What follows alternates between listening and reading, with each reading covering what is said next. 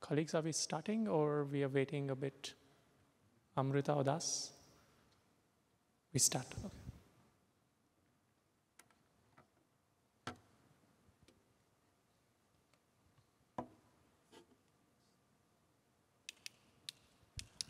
Good morning, everyone. To those who've made it early in the morning, after long days and long karaoke nights that all of us have been having here in Kyoto. Welcome to this session on the launch of the report of the Policymakers Network on Artificial Intelligence, which was set up by the IGF.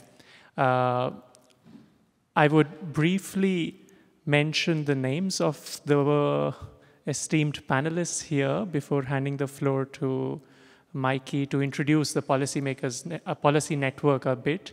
We have Mr. Nobu Nishigata from the Japanese Ministry as the representative of the host country with us. We have Mikey Sipinen, who is the editor for, and the, how do you say, editor for this report with us. We have José Renato, who is joining us from Brazil. We have Sarayu Natarajan, who's the co-founder of Apti Institute in India. We have Professor Xing Li from Tsinghua University in China. We have Mr. Owen Larter from Microsoft. And we have Jean-François Bombel, who is an expert on artificial intelligence and capacity building, I must say. And I am Prateek Sibal. I'm a program specialist at UNESCO. And I would also like to recognize our online moderator, Ms. Shamira. We don't see her yet, but she will be also joining us in the discussion, especially on the work that she's been doing on environment. And the two co-facilitators for this work that we have with us, we have Amrita Chaudhary and we have Odas with us, who are here. So, Mikey, I'll pass on the floor to you first to introduce what was the reasons for setting up this working group, how did the work progress, what is it that the multi-stakeholder community at the IGF was able to achieve? So over to you. Thanks, Prateek, and warm welcome to this early morning session to all of you also on behalf of the PNAI community. My name is Mikey Sipinen, and I'm the coordinator of PNAI. And I'm not going to take too much time away from our expert panelists describing the process that led us here, but important to know that the PNAI is a really new thing. It's only about 6 months old policy network, a toddler, should we say, and the PNAI was actually born from the messages of IGF 2022 that was held in Addis Ababa last year. So this is a nice example that the discussions we have here at the IGF meeting actually are very important and can result in concrete new things like the PNAI, so that's quite inspiring. So PNAI addresses policy matters related to AI and data governance, and we have today gathered here to discuss and debate and maybe even later challenge PNAI's very first report. And for those of you who didn't have yet the chance to have a look at the report, you can find a link to it in this session's information page in the agenda. And what else? Well, many people have worked super hard to make this session and especially to make this PNAI report come into existence, and especially our excellent drafting team leads, and I know they are listening in and joining this session online from different parts of the world. Some of them have woken up at 1 a.m. or 2 a.m. to tune in, so that's a really nice example of the PNAI spirit. But I would like to hand it back to you, Prateek, to get us started with our expert speakers. Thanks, Mikey. I can definitely attest to the fact that the working group it's in the true spirit of multi-stakeholderism at the IGF that this working group was formed, and then the way they worked through first identifying what themes to cover through an open consultation, and then they worked through streamlining through information meetings, inviting speakers to talk about different topics, and then collaboratively drafted this report. So congratulations to the authors, the lead authors, the team leads, and the others who contributed.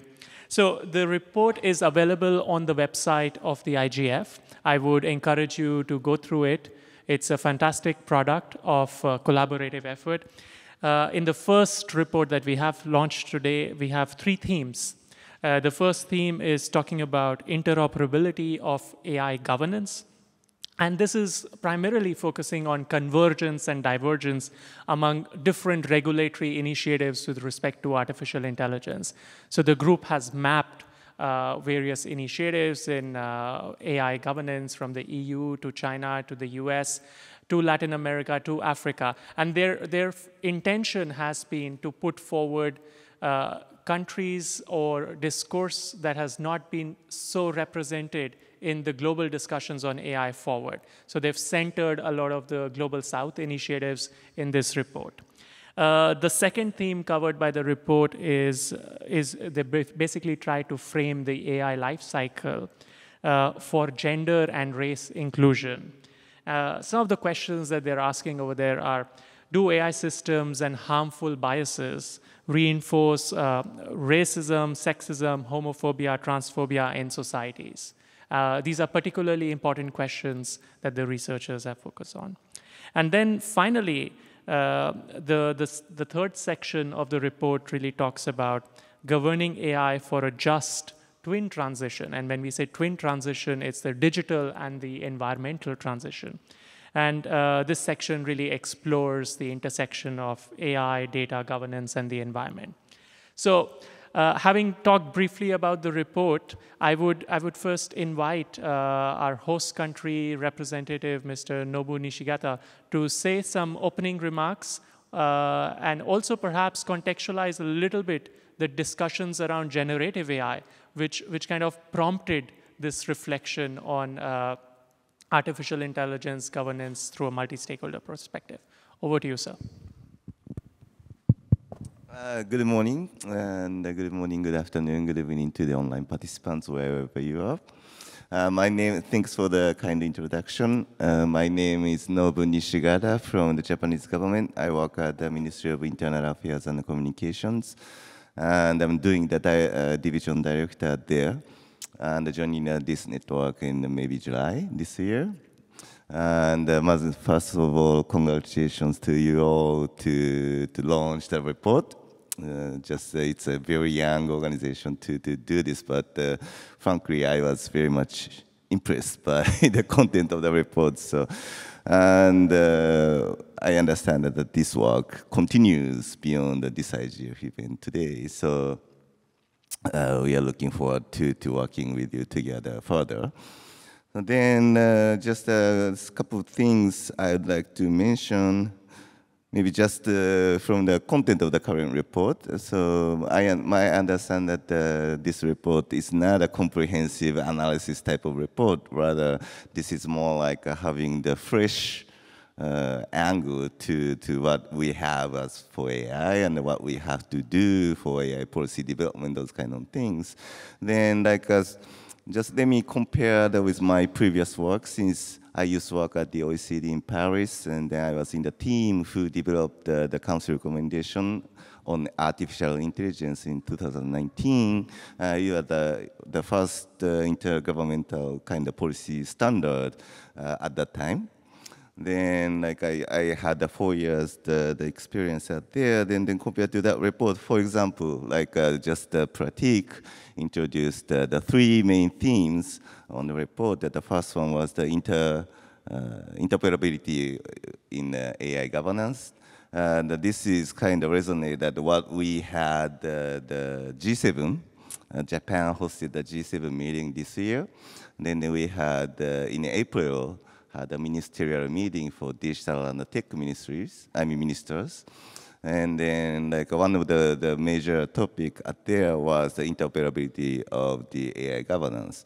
Then like for the G7 members, like interoperability means that we know that in Europe, the negotiation for the agreement for the AI Act is taking place.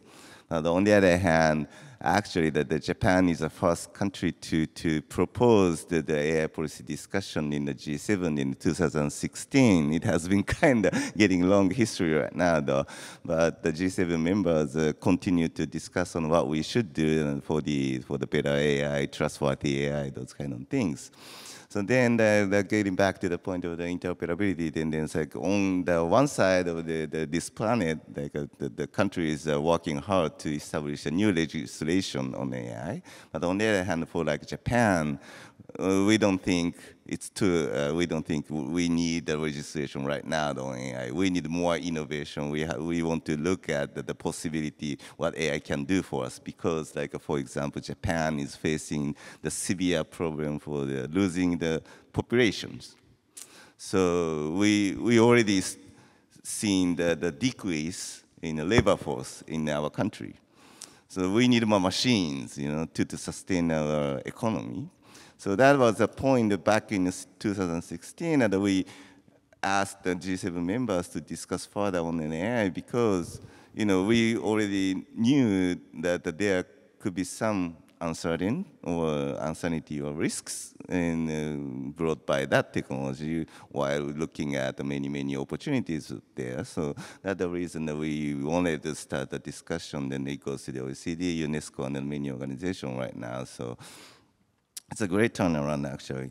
Then the other, then for this report, I mean, it's I would say it's much wider focus. I mean, not the focus, but wider perspective, many different perspectives on the interoperability, and it is kind of we can see some commonalities, but also the differences. And this is just brought by. This is a great point, but this network is discuss on AI policies through the Global South lens. And this is a point that the G7 don't have, actually. So to me, it's a very refreshing things. And maybe about the third topic of this report, this is about, of course, it's on the environment, but of course it deals with the data governance, right? Then while I was at the OECD, then my colleague was just launching the recommendation on enhanced access to data and the sharing of the data. And to me, that the recommendation made sense a lot. But on the other hand, the same thing, once we got the real case study within this report, then like, of course, we saw some similarity between the report and the case study and the council recommendation from the OECD. But on the other hand, we saw some differences. And this is just brought again by the Global South lens. So this is great. Then maybe I should stop here. But so then maybe just touch on it. Maybe I should be back on this point, but just flagging that this year, the G7 leaders, actually, I talked about the ministerial meeting, but the ministerial meeting, the declaration went escalate up to the leaders summit this year. Then the G7 agreed to establish what we call the Hiroshima AI process. And this is more focused on generative AI.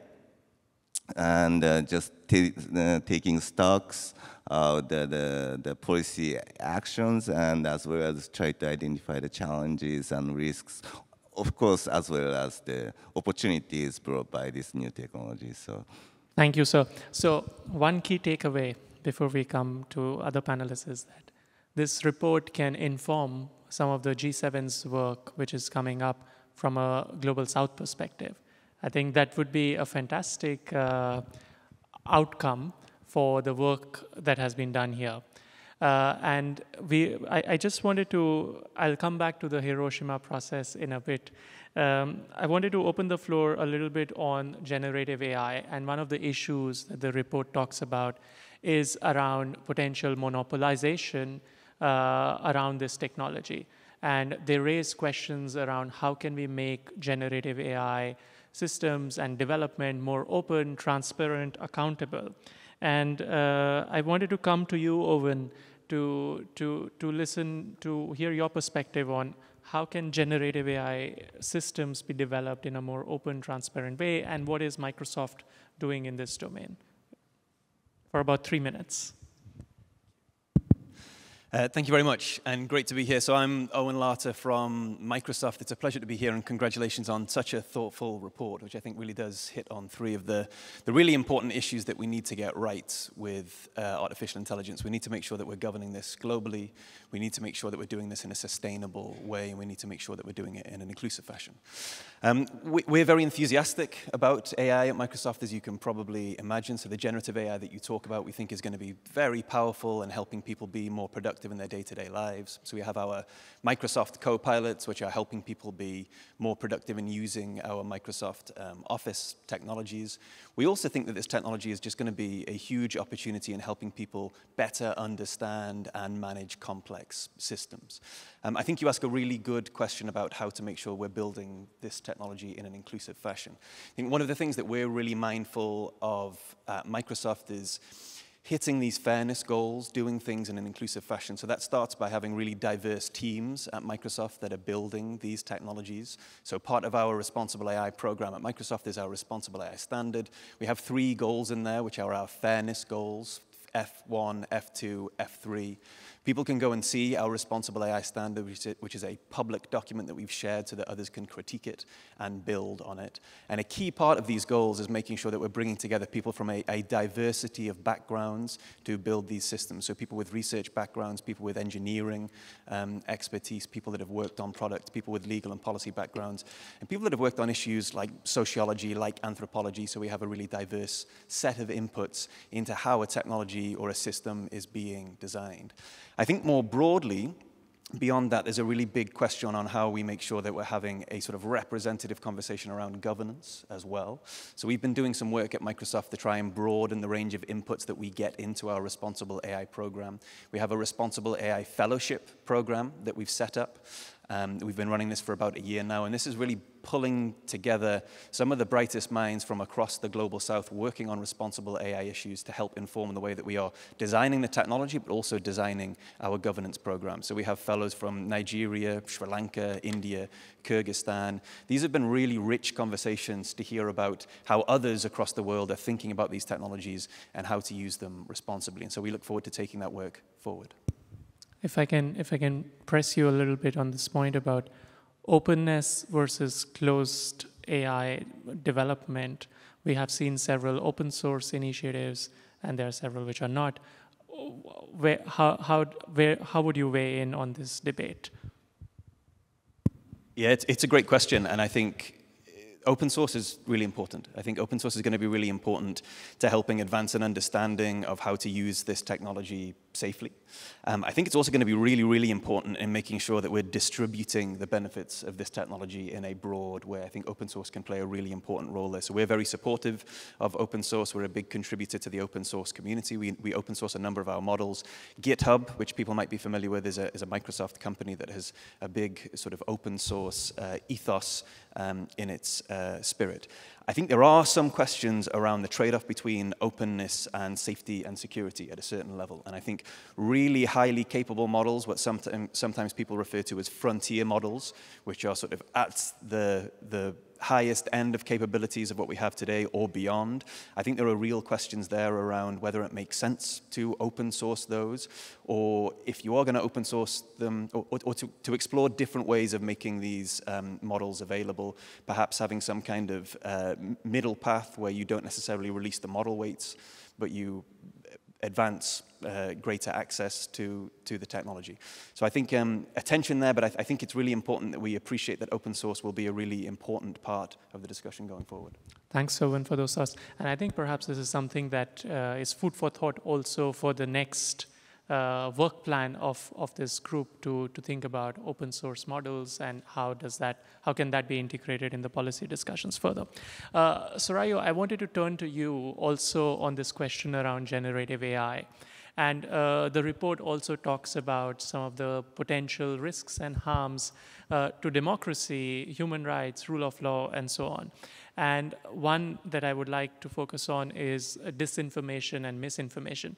Can you share with us what are the ways in which generative AI systems can be used towards spreading disinformation, and what could be some ways in which we could address this? Thank you very much. Thank you to the audience for being here and the online audience. I'm assuming there are a range of competing factors for you: dinner, lunch, sleep. So thank you very much for being a part of this conversation. Congratulations also to the team that's written the report. It's been through most of it, and it's a fantastic report. It has a cadence and a thoughtfulness that comes from collaborative work, and it was absolutely wonderful to read. So congratulations on that. Delving into the specific question on misinformation and disinformation, I think it's critical to understand first how generative AI can enable the creation of misinfo and disinfo. What generative AI does, or what the capabilities of generative AI can imply, is that the cost of generating content, which is the base of misinfo or disinfo, is basically zero. So if you are capable of writing the right kind of query or code, it's quite easy to generate information. As language models are available in very many other languages, this capability is also therefore available in several languages. So what has happened through generative AI is the reduction of the cost of content production to zero. The internet and digital transmission in general has reduced the cost of transmission to zero. So when you put those two together, there's absolutely no friction to the production and dissemination of problematic content. And problematic content, I mean, there are several typologies in the literature, ranging, I mean, between misinfo and disinfo, there are differences, and the consequences of these can also be manifold. In terms of reduction, I think, or stemming or curbing misinformation and disinformation, I think the report, while may not specifically focusing on these areas, does put in place or talk about several approaches that could be used. One, of course, is thinking about AI or AI, generative AI is embedded in specific contexts and taking a very context-specific lens to the stemming of misinfo, disinfo, which means understanding both the context in which this is generated. So is it corporate? Is it the state? Who's responsible for the generation of information? And then also spending time to understand how this disinformation process works. But all of this, you know, the takeaway I would say is that in the absence of broader protections embedded within the law, and I say this carefully, conscious that, you know, misinformation, disinformation is a polemical topic in its own right. But the rule of law as a guiding frame within which any inquiry about how to stem this problem might be the right approach to start with. Thanks, Raiv, for that. Nobu, you've mentioned briefly the Hiroshima process and that it is going to focus on generative AI. We've heard that quite a bit over the past 3-4 days. Can you give us some specifics of what is it that it is looking at? What are the kind of principles? I don't know if it's advanced enough for you to share that, but can you shed some more light on what they're going to come up with?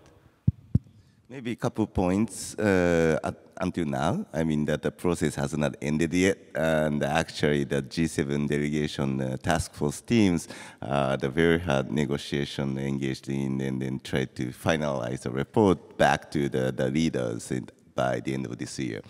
So, but still, though, as interim, maybe I can introduce that the G7 ministers agreed on the ministerial declaration for the interim. It just published in early September, I think the 7th of September this year. Then like a couple of things, I mean, the discussion is having more focus on the code of conduct from the private sector. That's the first one. So it's more like a voluntary things, maybe. But on the other hand, we had some discussion, particularly just we are talking about the misinformation, disinformation type of things. Then we had some discussion about the watermarking. Maybe they're very aligned with what she said about the proof that was just made by AI, those kind of things. So maybe we are in a good alignment, I would say. Thanks. Those specifics help, huh? So I wanted to move to this major part in the report, which is focusing on interoperability of AI governance. And I wanted to turn to Professor Xingli, who's worked very closely on internet governance. And Professor Lee wanted to understand what can we learn from internet governance to inform AI governance when it comes to interoperability. Okay, thank you very much for inviting me to be in this panel. I'm Professor Xingli from China, from Tsinghua University. And actually, 30 years ago, China connected to internet, and we tried to participate and get into. There's different level of management or governance. And at the higher level, actually, the government should need to permit this kind of access. And from technical layer, actually, there are a lot of things. For internet, if we took a look of the evolution of the internet technology, there is IETF, Internet Engineering Task Force.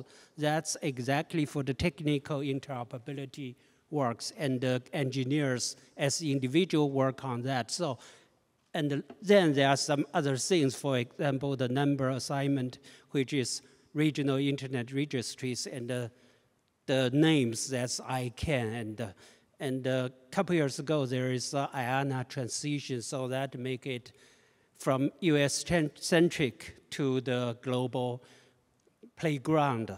So actually now it's ChatGPT and AI, and I'm actually very excited on that, and I believe generative AI is something maybe even bigger than TCP/IP. However, take a look of this area, we don't have IETF, we don't have this kind of organization, so maybe that's something we should take a look at that and work on that. So, and another thing actually I feel for internet, from original technology and evolute and the invention of the WWW and other technologies, and the people try to understand things, and there is no blueprints for that. For generative AI, I have a feeling probably the regulation get into too early. We need to have innovation space, at least for academics and the technical group, we have some innovation space. Otherwise, it's very difficult to move forward. And inside the country, probably it's okay for create an innovation place. Actually, I really want global, as a global village, academics can work together and to make things more exciting. Thank you very much. Thank you, sir. Touching briefly upon some of the ways of governing internet that you mentioned, this report actually also talks about, under the interoperability dimensions, three things: interoperability at the level of substantive tools, guidelines, norms, and so on. Then interoperability at the level of mechanisms for multi-stakeholder engagement. And finally, also talks about agreed ways of communication, which really talks about agreeing on definitions, concepts, semantic interoperability. Jose, I wanted to turn to you. And when you read the report, what were some of the key aspects around, say, the recommendations around interoperability that struck out for you? And what do you think about that? Hello. Well, thank you very much, Pratik. It's a great pleasure to be here. Looking at the report, one thing that I identified is that I think that we need to, considering that it is a report made by Global South representatives for the Global South, I think that one thing that we need to advance in is in understanding what are the movements that we have in our own region, and within this, understand exactly what are the policies that we are driving forward, what are the narratives that we are pushing forward. And I think that when we look into regulation, I think that it is a great thing that we are not focusing just on what's going on in the EU and other countries and regions, blocks, countries which are leading this debate, but also to those within the global south. And I think that the main thing that we need to advance is understanding what are the points that are missing in the discussion. And I think that the report touches upon some of these issues, but I think that especially when we look at our region, the main thing is that we need to understand what are specific challenges that we have. And I would like to mention, for instance, issues related to labor. We are not touching upon yet the impacts that the development of these systems, that the industry, the tech industry as a whole, is having on labor. And I'm not talking about just what will be the future of work, let's say, what people working now in offices will need in the next few years so that they are not left behind, let's say, in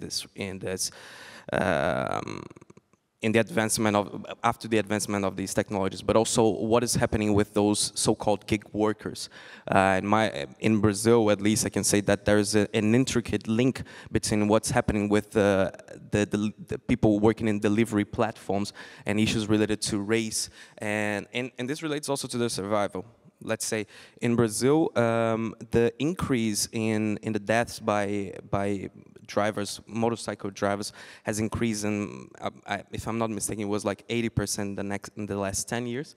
And one of the reasons that many scholars have been debating is the fact that we have new platforms that demand other kinds of times of delivery, which pressure these workers in an extremely different way. So I think that this is an issue that we need to tackle, especially in our region. And also, I think that we need to go deeper in the debates regarding sustainability. The report touches upon this theme, and I think that it advances a lot in issues like tackling techno-solutionism, techno-optimism, because this discussion goes against, not to say merely, but the strict issue on energy consumption, greenhouse gas emissions, and etc. It is upon politics. We have seen, for instance, some leaders, let's say CEOs of tech companies, talking about the issues in Bolivia that happened with after President Evo Morales was out, and supposedly interests regarding the minerals that Bolivia has, especially lithium. So I think that we also need to advance this. And maybe one last point that I would touch upon in this question, so that I don't take more time, is the debate on biometric surveillance, on the use of biometric systems, especially for surveillance purposes within and in the borders of countries, is another issue that we need to take seriously. And considering issues related to, for instance, talking about Brazil once again, the structural racism that passes through the criminal system is just being automated and accelerated with the development of these technologies. And a tech fix on them won't solve it. We need to start thinking seriously about whether we are going to establish moratories for the systems, or especially banning, which is one agenda that we are having very strongly in Brazil, that I think that we could talk about it in the next report, how civil society is pushing forward for the banning of the systems over there. And yeah, I would say that it is one of the main issues that we are currently debating there. Thank you. Thanks, Joseph. So I think you put it 3 points, right? There is the data, which is coming a lot from the global south. There's the workers who are working on that data. And then there's the natural resources. And these 3 elements also come out quite strongly in the report, or the case studies that we've seen in the report, and important for global discourse. Maintenant, je veux tourner vers vous, Monsieur Jean-François. In English, okay. Okay. So you read the report and you've seen some of the key challenges that are being mentioned. One of the things that the report talks about is also capacity building. And how do you see, how can we strengthen capacities in the Global South, for instance, for engaging first with processes, multi-stakeholder processes on governance, but also on the development use of AI? Over to you. Okay, thank you so much. My name is Jean-François Bombel. I come from Congo, Brazzaville, and I'm AI and emerging technologies expert in regulatory. I'm working with RPC, what it is the Authority of Regulatory in Congo. And we are expecting many things from AI and generative AI, but also fear about what is inside the box. AI seem like a black box with many things inside, and so we are approaching that with by 3 points. So the first one is benefits versus risk, and the second one is about accountability with accountable, and the last one is about education. I mean, education is a big point in our strategy. We created a school specialized in AI from elementary to graduate one in Congo to make sure that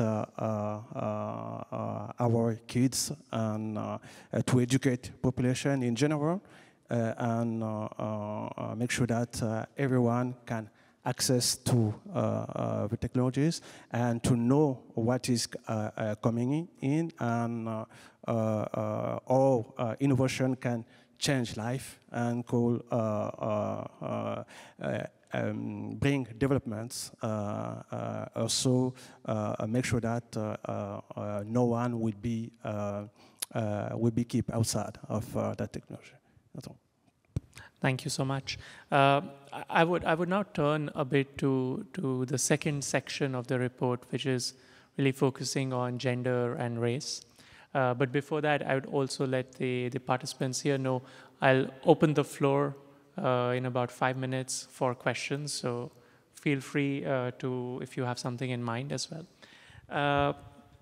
So the report cites the UN Human Rights Council, which said technology is a product of society, its values and its priorities, and even its inequities, including those related to racism and intolerance. Sarayu, I wanted to turn to you and understand, do you have examples of gender or racial biases in AI systems that have impacted individuals or communities? And at the same time, if you can also give another example which also, the report also talks about some of those, where AI systems have been used to actually combat gender bias that we have in society. So over to you. Thank you for that question. I think it's a broad and difficult one, and I'll try my best to do as much as I can. I mean, before we jump into the question of gender bias and gender in AI systems, and along with gender, other forms of biases such as racial, language, etc., do creep into AI systems. And it's hard to talk about them in aggregates because they do have their own specific politics. But having said that, there are some commonalities in these forms of injustices. But if you want to pick one, go with one and go with the specifics. Sure, yeah. Sure, thank you. Okay, so before delving into the question of bias itself, I think it's important to tackle very briefly the forms of injustice that generative AI systems might have. One, of course, is the notion of data injustice that emerges in the context of gender, race, language, etc. And I'll probably tackle language. There is also the injustice of labor, and Jose here did refer to it, but to imagine generative AI without talking about the labor of annotators who make generative AI, in the sense that they label data, they annotate data, they categorize data in ways that are accessible to researchers and scholars and builders of AI is very critical. Rather than delving into specific examples of language or gender bias that AI systems perpetuate, let's talk about generative AI and the labor of generative AI. A lot of this labor is done in the global south. So millions of workers through various forms, platforms, sometimes through in the form of large contracted organizations, work on data sets and labeling data sets, and this is applicable to generative AI and several other forms of AI. Now, in order to label, and let's say you're labeling a car or a bus or a vehicle, or language, or gender, or race, the categories within which you label are often created in the West, which is that the company that's getting AI made is the one that's asking you to label, I don't know, like a llama or a cow, objects which are often unfamiliar to the people that are labeling. So the origin of bias in a certain way is, of course, the larger politics of how AI is made, but it also is mediated by very, very specific practices around language, around even English language as being an input into large language models. So I think in order to talk about bias, it's important to talk about labor supply chains, the way in which AI itself is made, the way in which labeling categories are created. Jumping into how AI might enable or mitigate bias, I think there are several examples, but one specific example, and rather much more a concerted effort that has happened over time is in the Indian context, there are efforts to develop large language models in non-mainstream languages. Several of these efforts, fortunately or unfortunately, have been spearheaded by small organizations who work in specific communities. And these efforts might make some of the benefits of generative AI accessible to wider communities in the languages that they speak. So I'll pause here and hand back to you. Thanks, and I'll add to that. There are some questions online. I'll add to that also that, for instance, in Africa, there's a research group working on low-resource African languages called the Masakhane community. So if anyone is interested to work with them or join them or support them, please do check out. They're doing some fantastic work to create data sets in African languages as well. I would like to also turn to folks online. I don't see you here, but if there are some questions from our online moderator, Shamira. Yeah, if Shamira, you can pick one or two questions online. Yes, sure. I will go to the first questions we got. Thank you, Pratik. Can you hear me? Yes, very well. Okay. So the first question we got, I'm just going there quickly. The first question we got was,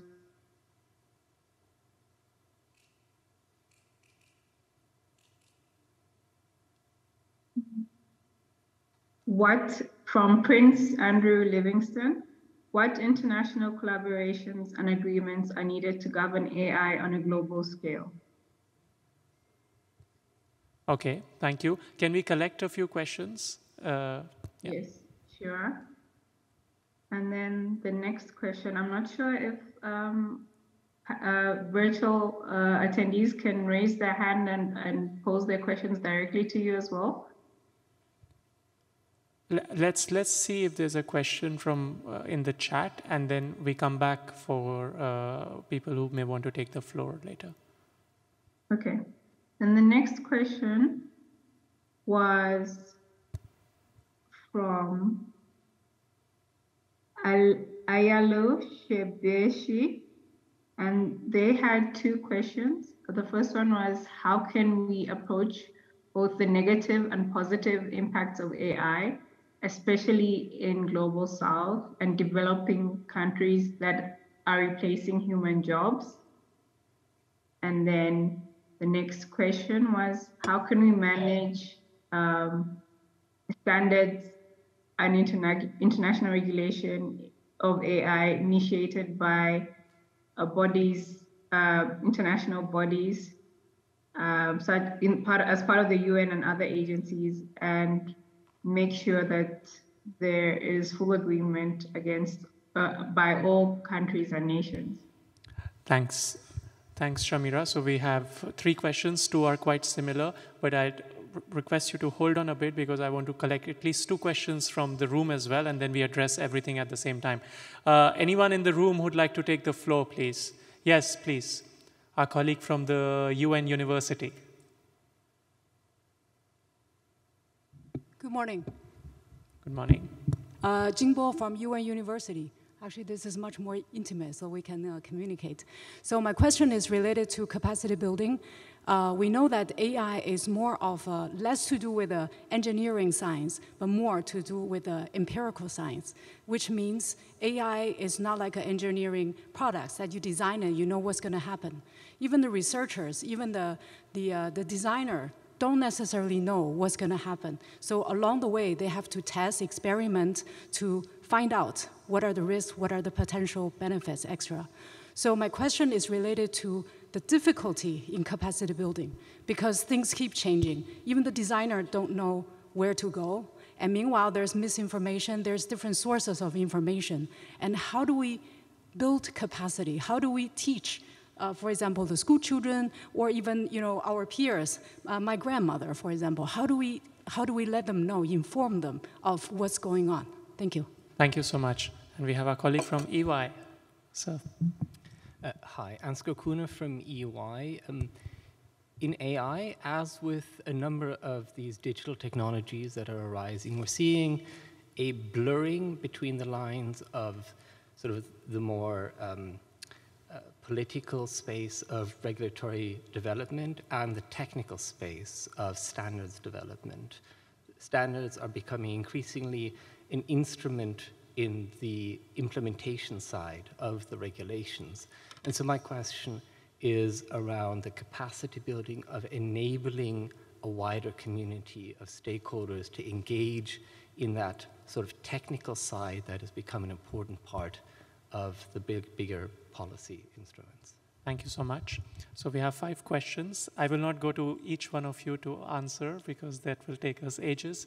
Who wants to take the questions around governance and the governance framework? So there's one set around governance and how to make AI governance globally work. So I see Owen wants that. And then there's one set around capacity building, both at the technical level, but also going to schools and so on. And so first we go to Owen, then, yeah. Over to you. Sounds good, thank you. So I think this is a really important question to ask. How do we build a coherent global governance framework for AI? And I think it's important to realize that there is a difference between having a sort of globally coherent framework and having identical regulation in every single country. I don't think we want to get to the latter. I think what we want to have is a set of principles, probably a code of conduct that sets a high bar globally, but then allows individual countries to take those standards and implement them in a way that makes sense for them. I really think on this global governance conversation, we've made an enormous amount of progress over the last year. We're coming up actually to quite a significant milestone. On the 30th of November 2022, you had the launch of ChatGPT, which really did change the conversation, it seems, amongst the public and amongst lawmakers around the use of these technologies and their impacts on society. I think the progress has been made. The progress that has been made is really quite significant. I think you've seen that this week in the types of conversations that we're having here.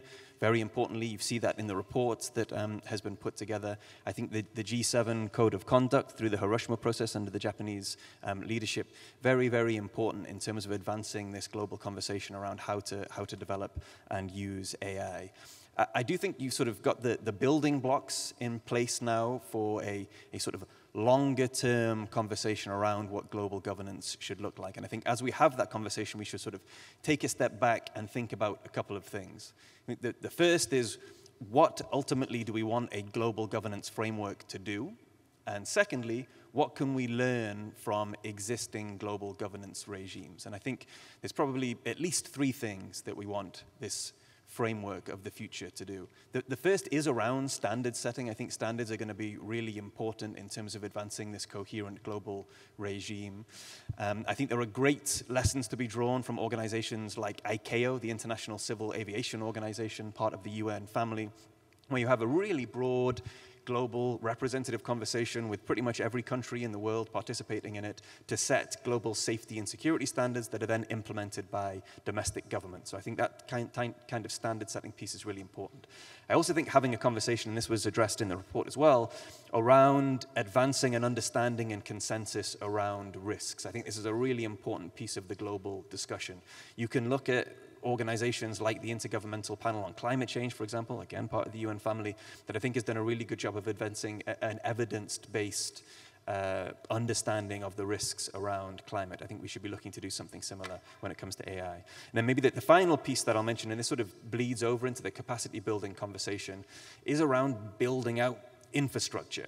So this technology is moving so quickly, it's easy to forget sometimes that it is still relatively new. So the transformer architecture that underpins these large language models that are causing a lot of excitement and enthusiasm at the moment is only 6 years old. It developed in 2017.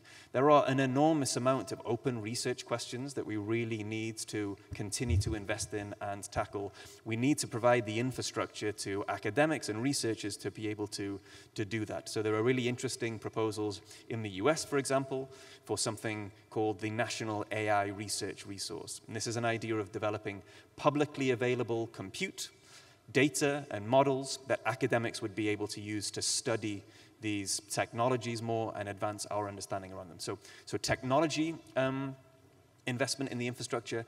One piece I would really emphasize there is the importance of developing evaluations for these technologies. It's a very difficult space with a lot of open gaps at the moment. We need to make some progress there. Then the final point I'll make, and then I'll stop talking, is around the social infrastructure as well. So we need to be able to find sustained ways of having global conversations, building on, I think, the great progress that we've made this year and conversations like this, to have a really globally representative discussion around these issues that allows us to, quite frankly, monitor how the technology goes, keep track of things as technology progresses, and be able to adjust and be nimble with how we're approaching these things as a global community.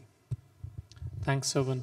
I saw that, Jose, you wanted to come in also on the governance part. And then, Nobu, I'll turn quickly to you as well on how you see the global governance landscape evolving as well. Jose? Yeah, thank you, Pratik. When we discuss the global governance of AI, I have to admit that at the moment in which we are, I am quite skeptical that we are, at this moment, going to advance something in this regard in a way that does not mean a race to the bottom regarding what are the parameters that we have to govern these technologies and their impact. I mean this because we have an interplay of many narratives going on which lead many countries, and like I'm talking about geopolitics, the geopolitics of these technologies and issues related to competition, to the supposedly AI race that exists, and which has been framed as something quite similar to what we had during the Cold War. So I think that this is a huge barrier for us to overcome if we want to have a reasonable sort of global AI governance regulation or whatever way we can frame this. And I think that especially if we consider the countries from our region, and I'm talking about the majority world, the global south, I think that there are some fora that we need to push forward this agenda in order to have our interests in play. And I'm talking about the BRICS, G20 to some degree, as we have the presence of many countries from Latin America, from the African continent, from South Asia, and etc.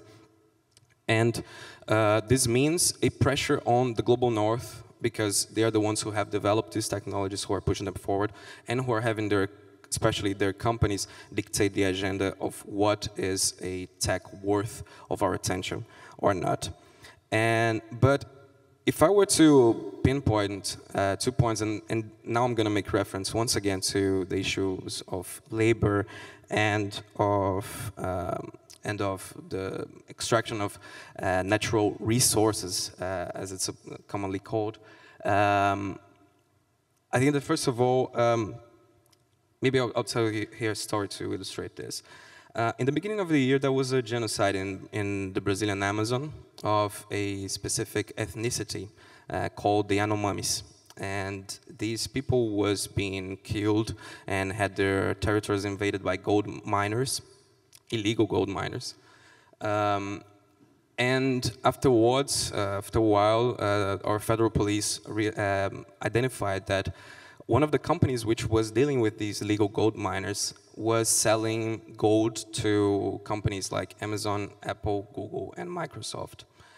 And so this is one thing. We need to deal with the issue related to the extraction of these resources and the impacts that they have in groups, which, and of course, when we're talking about the global governance of technology, we're saying also that there are groups that seem to matter more than others. And I'd say that the Yanomamis in this case seem to be in the side of the ones that are less worried about.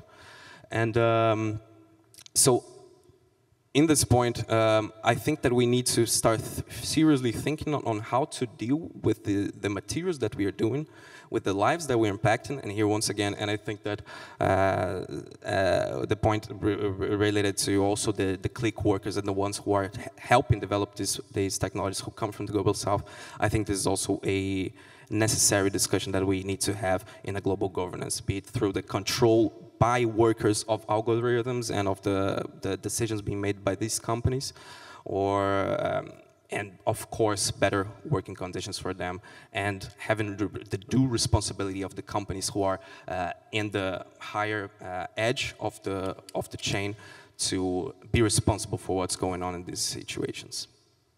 Thanks, Jose. So in a way, the point that Owen was also making around accountability across the value chain and evaluations and so on should be part of the global governance frameworks and these evidence-based processes that are being talked about. Nobu, coming from a government, where do you see is the global governance of AI going, and what is your perspective on that? Let me say that from the global governance, of course, as the one single country's government, and of course we are looking at what is taking place in the global sphere, like here, or OECD, UN, of course, and UNESCO, etc., or ITU. Then, like to me, as a government person, I mean, I cannot write a code, honestly, but on the other hand, I can write a legislation in Japanese. This is my job, right? So then, you know, like we want to have some room to have our own. Like, you know, for example, once we have the treaty in the top, of course we respect the treaty, we sign it, and then we have to do something to be aligned with the treaty, right? So maybe like for this case, I mean, I'm not sure, it's maybe too early, or, you know, I recognize that particularly the Council of Europe people are working hard to get a framework treaty convention, and I was in some kind of negotiation in the same way. But so for example, once we got some treaty on an AI, but we don't want to have the very strict treaty, and because it's a moving target. I mean, when it comes to a human right, or maybe for the war, etc., then it could be that way. But on the other hand, for this case of the AI, then we don't want to have the very strict upper hand, and then so that we don't have any room to do our own. I mean, it's not only for Japan, though. I mean, I would say it's for every government and every government workers out there. So then they get him some global. So from the point of the OECD, then I mean, I'm not setting the OECD thing anymore because I graduated from there. But still, I mean, their principles is very simple, like 5 value-based principles. Like, like some people said about the accountability. Yes, there is one. And explainability and safety, security, robustness, those kind of things. And this comes first. I mean, the ones AI systems dealing with the human, then we need a safety, right? Then, of course, the principle touches on the privacy and the fairness and the human rights issues. Then that's it. Then on the other hand, we have 5 more principles, but it's more like a guidance to the government. Like, government has to work on the ecosystem. The government has to work on some the skills or capacity building, or etc., like a regulation if needed, or maybe creating some test bed to facilitate their own work in every place in the world. And of course, in the end, like there's OECD's perspective, then we want to have more collaborations between the countries. So then the last principle is talking about the international collaboration in both in the policies and the techniques and standards, etc. So I mean, you know, that there are a bunch of different international organizations, and each organization has a different membership, different mandate, different etc. So it should be there. It's a bunch, you know, it's natural to have the very various type of for example, recommendation principles, guidelines, etc. But still, I mean, the bottom line is not very different, I would say. I mean, just the thing that OECD was only the first one, but still, I mean, you know, I don't see too many different things. I mean, you know, it's more like a version of each organizations, and they have to do it because, you know, each organization is a different body. So, but getting back to your point, I can say that all the international organizations working on this are mostly coordinated. So, coming from UNESCO, we do work with the OECD, with the Council of Europe, with the African Union, with the European Commission, to at least exchange where the work is going, because I mean, we can share the episode. The Pratik and I used to have the lunch over the river of the Seine in Paris, right? Exactly. So thanks for that. I want to turn now to the second kind of set of questions that we had, which were around capacity building. So I'll turn first to Mikey, then to Sorayu, then Professor Jingli, and then Jean-François. What is it that we need to strengthen capacities across different levels and for different things, from development of technical standards to development of governance to just using AI in our daily life to detecting misinformation? We had a wide variety of capacities that were mentioned. So maybe each one of you can pick on some. Yeah, over to you, Mikey. So the audience questions were about capacity building, as well as how might be enabled a wider community to take part in this AI dialogues and debates. And from the way I see it, they are sort of parts of one and same. So of course we need to improve our efforts in introducing AI and data governance topics in schools and universities, and training citizens and the labor force, at least in basics of AI. And there are many amazing initiatives to be found everywhere in the world. For example, in Finland, where I'm from, I think the Finnish AI strategy managed to train more than 2% of the Finnish population in basics of AI just in under 1 year. So that's a good benchmark on what's possible if there is a will. And something else I'd like to highlight here is the capacity building of civil servants and policymakers, since this is an area that would really deserve and require even more space in the AI governance discussion. Like Nobu just a moment ago said, like, I can't write the code, I can write the regulation for Japan. And this is exactly what we should all understand and appreciate, that we need different kinds of AI expertise to come in and work together so that we can make this global AI governance happen, so that it's inclusive and fair for us all. And maybe you already guessed that the capacity building is my personal favorite topic under AI. And earlier this spring, we were kind of brainstorming and discussing with the PNAI community, like which topics to select for our report, because it's quite obvious that not all AI and data governance related thing can be included and covered in one report. And I was kind of secretly hoping that someone would suggest this capacity building, and I was a bit bummed when that didn't happen. But over the past months, I realized that this is sort of naturally interwoven in all of our report topics in the chapter of environment and for gender and race, as well as for government. All the groups in the end navigated towards capacity building and included some recommendations or sentences of that. So it's really in the core of all our topics, and I trust that in the coming years we will have more focus on capacity building in the global dialogues as well. Thanks, Mikey. Sorayo, you would like to take that? Thank you. You're absolutely right. There are sort of multiple categories of capacity building, multiple groups that need to engage with AI technology, different types of AI technology in different contexts. So you're absolutely right. There's the ability of the population and citizens at large to engage with AI and get the best out of it in a certain way, or at least not be harmed by it. Then there is the question of how do technical communities from different domains, the legal, policy, governance community on the one hand, the technical community on the other, how do they talk to each other? And maybe I'll focus on that very briefly. I mean, my starting point on capacity building, adult education, whatever you want to call it, is the idea of mutuality, which is that both of these disciplines, both of these sort of empirical starting points need to be able to talk to each other in a meaningful way.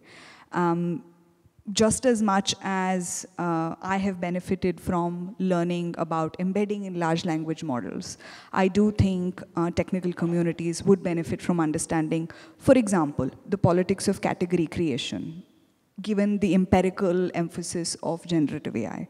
Understanding non-negotiable human rights, the role of state vis-a-vis citizen rights.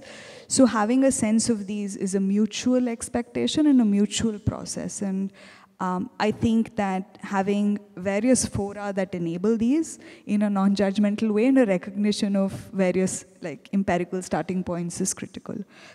The other, I thought I heard a question on the gains and harms of AI, including specifically on job loss. And right away, or please come back to it? Feel free to take that as well. Right. Thank you. I think there was a question on some of the gains and harms of AI and specifically focused, if I understood it correctly, on job loss. I do think that's a genuine challenge, particularly from some forms of generative AI. I do think as a society, we are still starting to gather the evidence and understand how different forms of, different applications of generative AI might cause different consequences, particularly around jobs. So the legal community, the tech community, the coding community particularly, are likely to be affected by the easy availability of and the capabilities of generative AI. So that is understood, but I think the degree and extent is to be better imagined.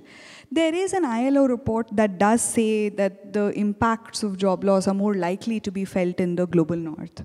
And consequently, the global south will actually gain from very specific types of jobs that generative AI will generate.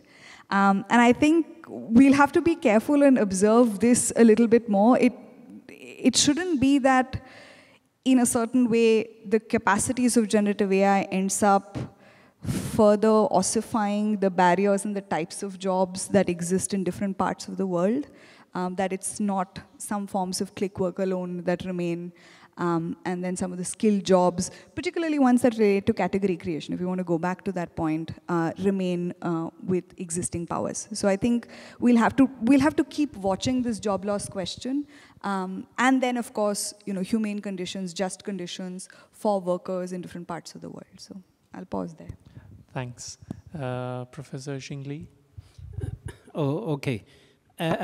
Capability building is also my favorite topic. Actually, I believe this creates, and generic AI create opportunities, but also the challenges to the global south. And the people refer generic AI to three factors usually. That's the algorithm, the computing power, and the data. And actually, I would like to add another thing that's more important, that's education. That's very, very important. That's the human resource. And the traditional education sometimes need to be changed. I believe in this AI age, there's 4 things very important. The first is critical thinking. In the old days, students just follow what teacher said. However, if it's a rabbit or AI, then you have to have the ability for critical thinking. That's first thing. Second, everything should be based on fact. Third, logical thinking. And finally, but also very important, global collaboration. The people need, the youngsters need to have ability in these 4 areas. I believe it's important. So I really like to see the global AI-related education system that maybe as many years ago, hundreds of years ago, that's the creation of the modern university. We need some kind of new educational systems in the AI age. One of the lady professor from Stanford University, Fei Li, said, we need Newton and Einstein in AI age. Thank you. Thank you, sir. A plug for UNESCO colleagues who are working on education and AI. They've launched some guidelines on generative AI and education. So if you're interested, feel free to check that out as well. I'll move to Jean-François. Okay, thank you. So I will switch in French. I'm more proficient in French. Alors, je vais vous parler en français pour être sûr de pouvoir bien l'exprimer, le fond de ma pensée.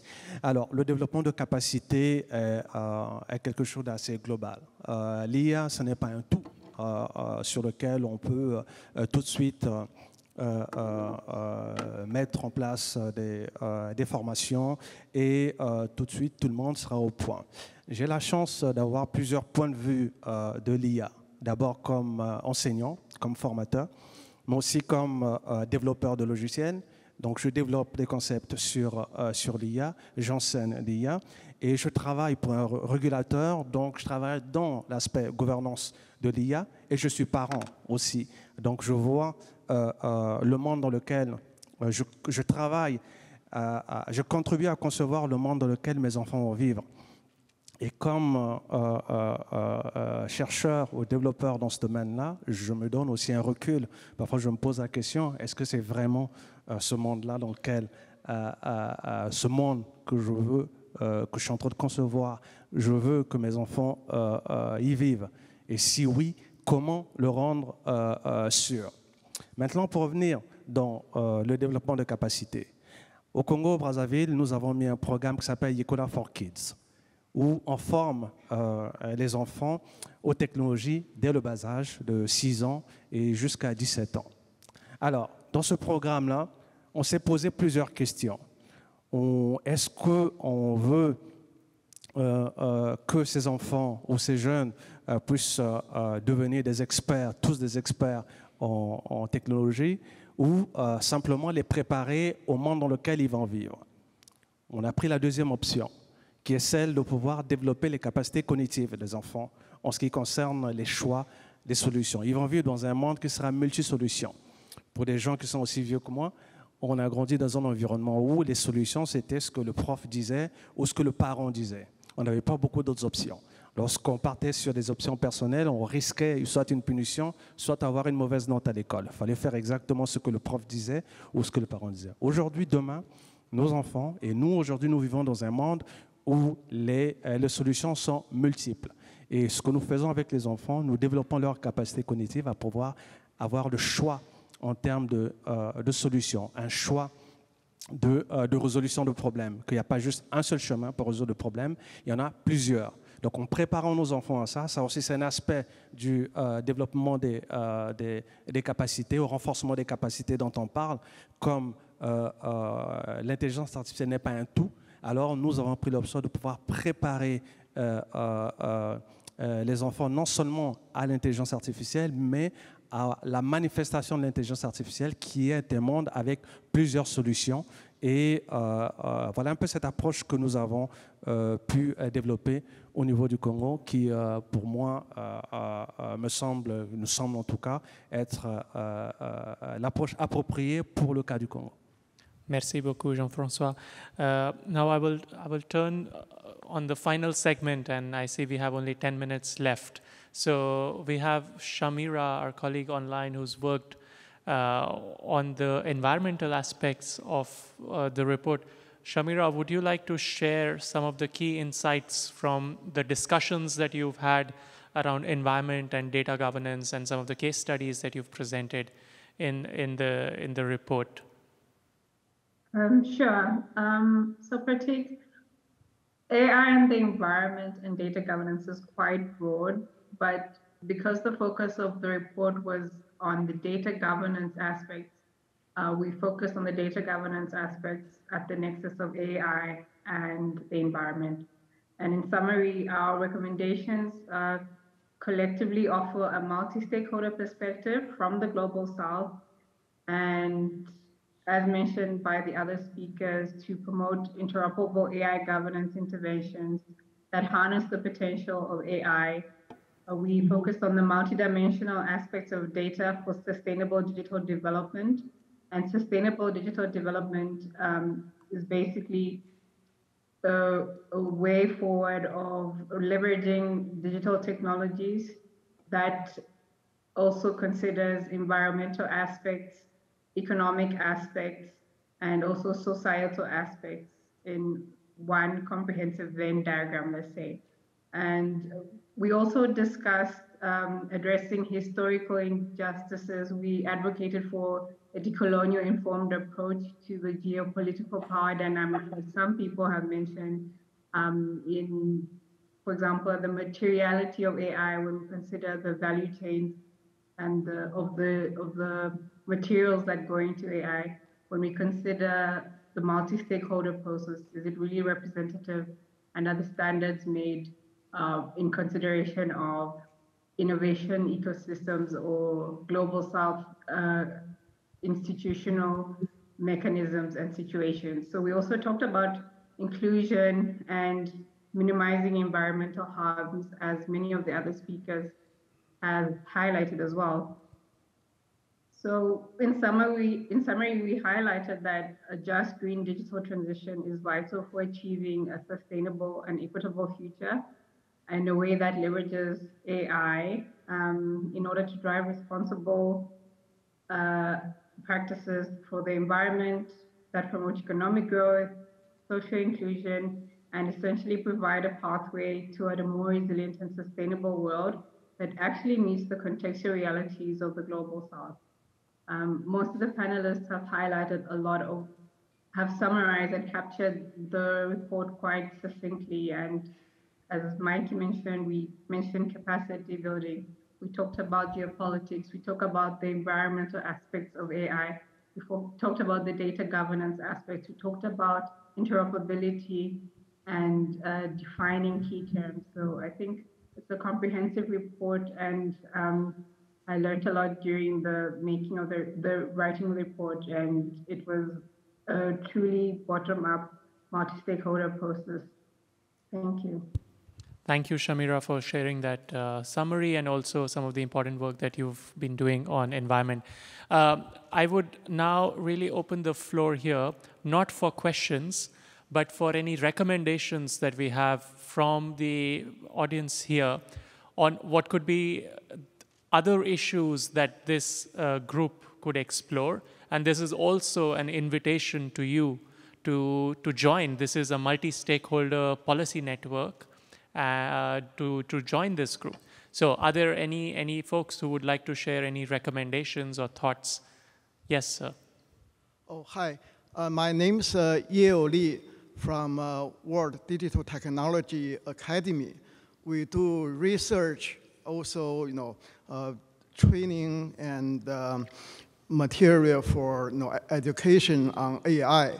And yeah, Pratik, you mentioned UNESCO will do more for AI training and education. Yeah, right now, for example, for our published book and textbook, we provide to a lot of universities, particularly in China, developing countries, and Global South. So in the future, UNESCO will have any process for us to contribute, or will you do training just yourself? I will definitely come back to you on that bilaterally, because the session is not on UNESCO, it's on the Policymakers Network, but happy to share what we are doing and link you with colleagues in the education work, for sure. Yeah. Thank you. Anyone else who would like to share any recommendations? And perhaps if there's someone online as well, Shamira.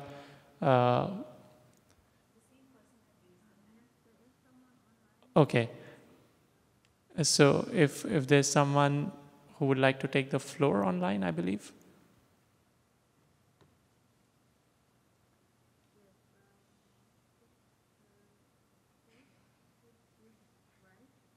The person who's raised their hand should put their video on.